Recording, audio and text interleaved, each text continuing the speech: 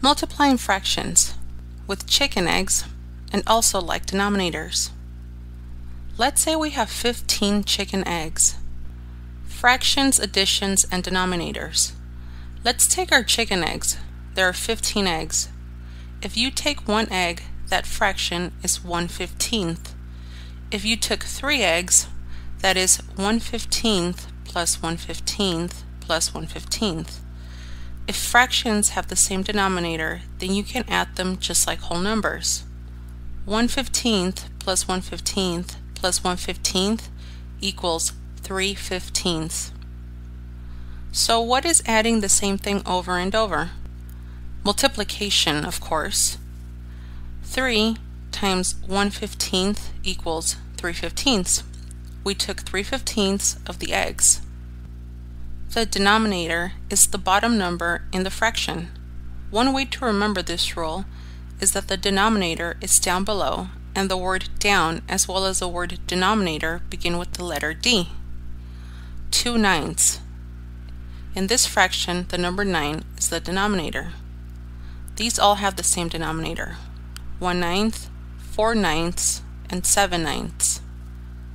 These all have different denominators: 4 9ths, 4 11ths, and 1 12ths. Denominator means number of parts. Denominator means more than just the number on the bottom. It's the number of pieces that make up a whole. So if there are 15 eggs, then one egg is 1/15. The number 15 on the bottom tells you how many eggs make the whole nest of chicken eggs. Multiplying fractions. Again, let's say we have another chicken and she likes her eggs in 3 lines of 5 eggs each. If we take 5 out of 15 eggs, it is 5/15. Because we have 5 eggs, the numerator, and it takes 15 eggs to make the whole, the denominator. If we take 5 out of 15 eggs, it is also 1/3. Because if we think of the whole nest as 3 lines, 3 would be the number of parts to make the whole, the denominator, and 1 would be the number of lines we have taken, the numerator. Let's say 1/3 of the eggs was just enough for grandfather, but then 2 people came to visit and they were hungry too.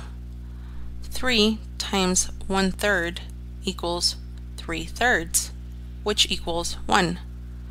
We have taken 1/3 of the eggs 3 times. We have taken 1 whole nest of eggs. But what if 3 people came to visit? Then it would be 4 people altogether. 4 times 1/3 equals 4/3. We already ate the eggs in 1 whole nest. 4/3 equals 1 and 1/3. So that means we need 2 nests. We have already taken 1 whole nest of eggs and now 1/3 of the second nest. That would be 4/3, which also equals to 1 and 1/3.